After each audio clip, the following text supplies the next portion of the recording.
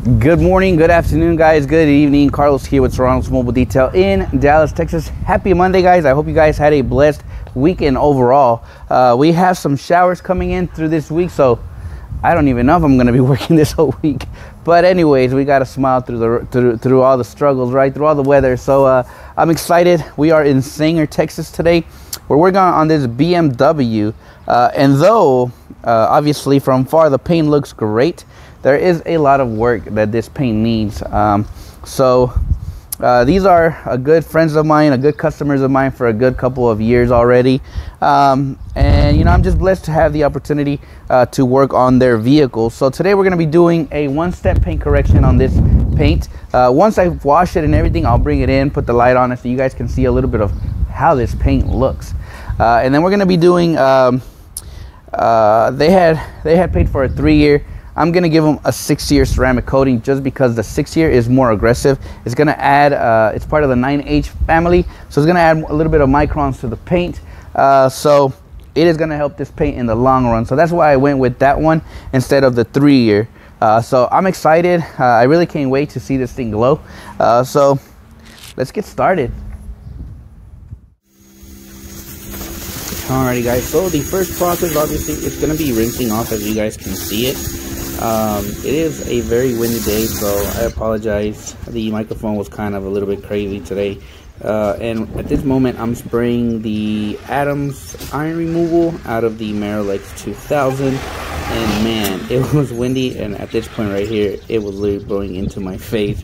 But pretty much spray it off, let it dwell, and then we're going to come back and rinse it off thoroughly, and then it was going to be followed up obviously by the strip wash. So let's go today. So question I get asked a lot also is, Carlos, do you use customers' water or electricity? Not always, but I've known these customers for a long time, you know, so they understand. But there's times I got to use their stuff. For this occasion, I really wanted to I didn't want to make a lot of noise, so I didn't turn on my generator. It's not that it's loud, it's just, you know, if I have the convenience of using their stuff, I'll use their electricity. So I'll show you guys my setup today. So I plugged into their garage, and I plugged it into a double outlet. All right, and I'll show you guys. Here's my double outlet. On one side, I have my submersible pump. On the other side, I have my Ryobi 1900 pressure washer. And obviously, guys, my submersible pump right in here working. So that is a little bit of how I set it up today. Very easy, very convenient, and it's quiet. This setup is more quieter than the Predator 3500. That was a joke. All right, guys, let's get back to work. And I already did the decon. I've done the strip wash. I've done the clay. After I do the clay, I'll rinse the car off one more time, and then I'll come back with one last foam, and I'll let that foam just kind of sit on there. And obviously, as it's coming down, it's bringing everything off. Now it's pretty flat. That's what you want to do whenever you do, any type of work. When you're doing any wax or sealants, you want to strip everything down. You want that paint flat. You don't want no beading, nothing like that. You want it just to be flat. So after that, I will rinse it off. I'll dry it, and I'm gonna pull it in, and we'll get started. Hopefully, now that the sun is out, we can show you the paint.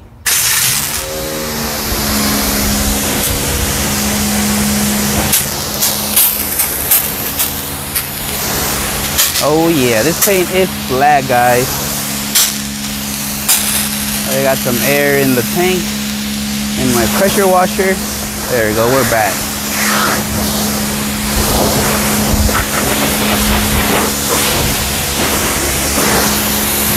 And while I have you guys, this is week 3 of that Armor All window cleaner. Hopefully the camera can catch it, but here we go.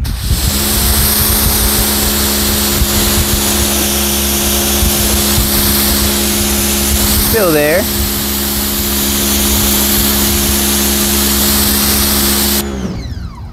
Not bad. Alrighty, guys, so we are now done with the clay, the strip wash, the iron, and we are now ready to correct. The paint is smooth. It had some look like road tar way at the bottom, but let me see if this camera can catch a little bit of how this paint looks. If you guys can see it, look at that, guys. See if we can get more. But overall, this whole paint, there is everything. So they bought this car a while back, and obviously you guys can see it has been through the ringer on car washes. So we're gonna eliminate a lot of this. The paint overall, it's reading in the fives. So we are looking really nice for correcting, and as well as leaving some left some protection on there. So that's what we're going to be talking about today, is why do I only do one steps most of the time. So that's what we're going to be talking about. I'm excited to talk about it, and hopefully to some it makes sense, to some it may not, but at the end of the day, it's just a little bit of my personal input.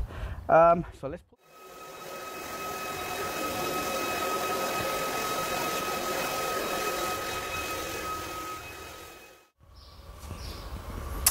Alrighty guys, so we're almost to the finish line, and I know that in the video I had told you we were gonna do a one-step paint correction, but I'd be sitting here lying to you guys and make you guys think that this was a one-step.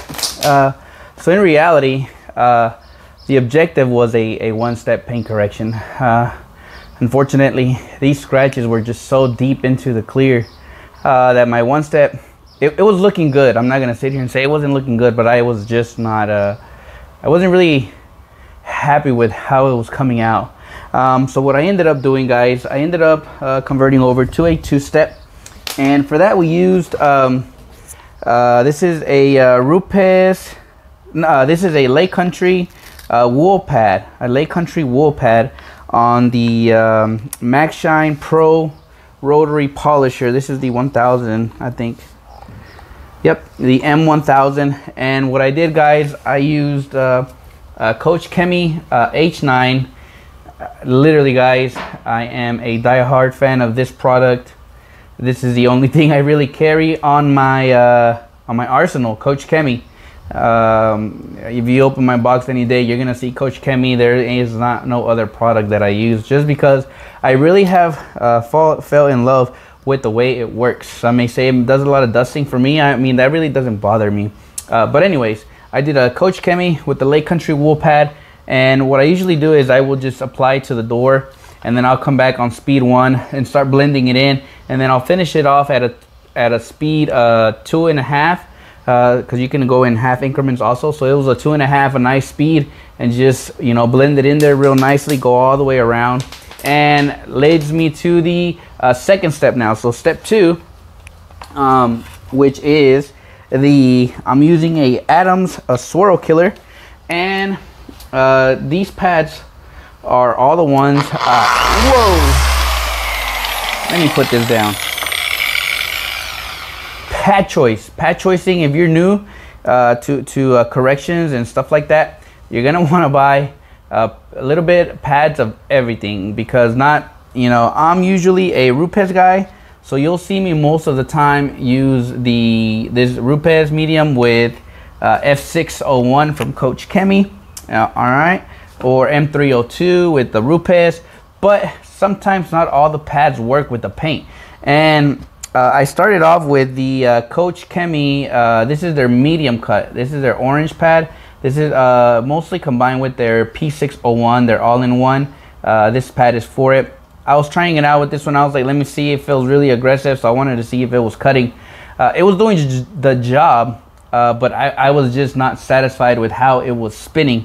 So after this one, I took that one off. I went to the Lake Country HDO pad. This is their heavy cut foam pad, and I was using it, but it just wasn't giving me that, I just was not satisfied with the way the rotation was going on the pad. So took that one off. Next up, I went over to I think these are called the Oberk. I recently purchased like 6 of these on Amazon.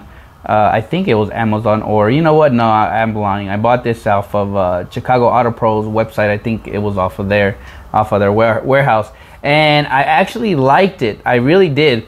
But for today, after I started using it, same thing. I was just not satisfied with how the rotation was giving me. All right, and then I went over to the medium yellow Rupes.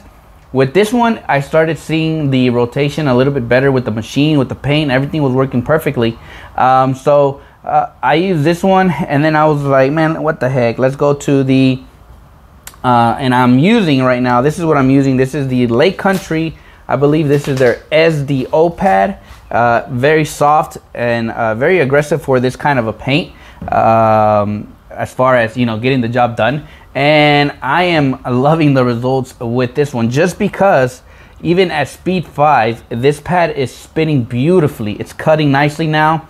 So right now I'm coming back with the, I'm using this Lake Country with P601 for the second step. That'll finesse the paint. And that's gonna give me the results I want prior to coating it. So I'm super excited. This is the finishing combo for me. Lake Country SDO with F601 from Coach Kemi, and it's leaving it. I'm happy now. At first I was just kind of a little bit, I was like, I can't, it's just not going right. Plus the clear, I was marking 6.2 mils, I believe, and 5, so there's enough clear to where I could go in here a little bit more and kind of cut and finesse the paint a little bit better. That way you get the results that we really want to get. So right now I'm gonna finish off with these two all the way around for my 2-step, and then we're gonna do our IPA, coat it, and it should be ready, guys. So I'll definitely bring you guys for the final reveal, how it looked, and it should turn out really well. I'm more excited now. You know, sometimes as a detailer or as a paint correction specialist, you really just, you know, sometimes do I want to tell the customer, hey, you know what, it's gonna be more because I bumped you up to a 2-step. No, the timing, you know, it's not even, I keep my integrity. I told him a 1-step, but in reality, it needs a 2-step. You know, not my fault. When I looked at it, I knew what I was working with, but I really wanted to get it done with a 1-step. But things change, and, you know, I would be lying here and showing you guys here thinking that I did a 1-step, when in reality, I did a 2-step on the paint. So I really don't want to be lying to you guys. So I wanted to make this video and kind of let you guys know what I ended up doing, just because the results will speak for themselves, but I don't want you to be thinking that this was a 1-step when in reality I ended up converting it into a 2-step. So let's keep going. Feels good. The breeze is finally coming in because it was hot. Temperature wise, we're like in the 70, I think we're at 78, so we're perfectly, humidity is real low today, so this coating is going to go on there beautifully. So stay tuned, we'll be back.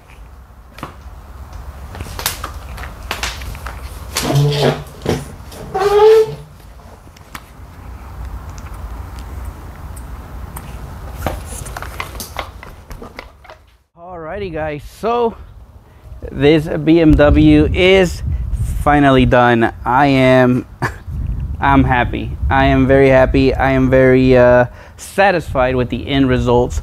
The 1-step was doing great, but it was just not, there was just something in me that I just ended up doing a 2-step. So this ended up in reality converting into a 2-step paint correction.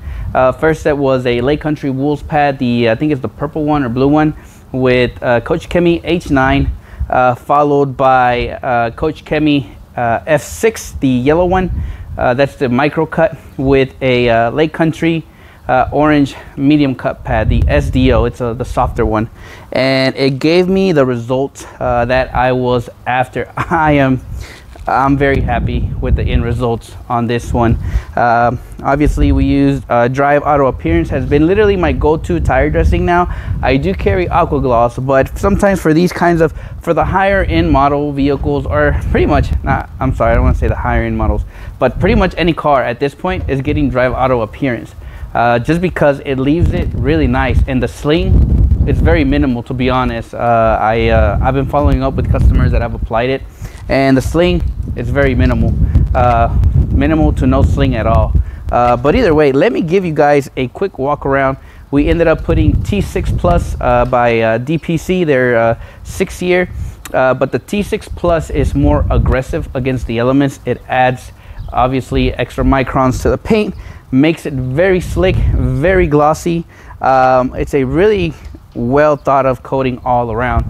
So let me give you guys a quick walk around so you guys can check it out, and we'll give it some final thoughts.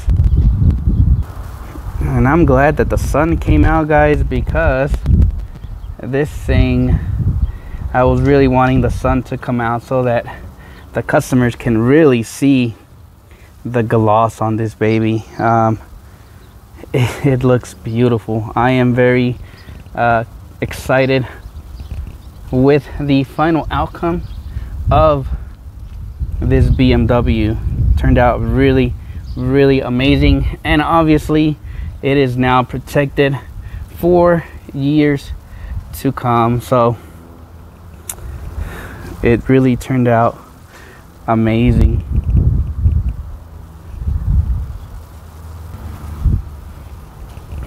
But overall, vehicle came out really, really nicely.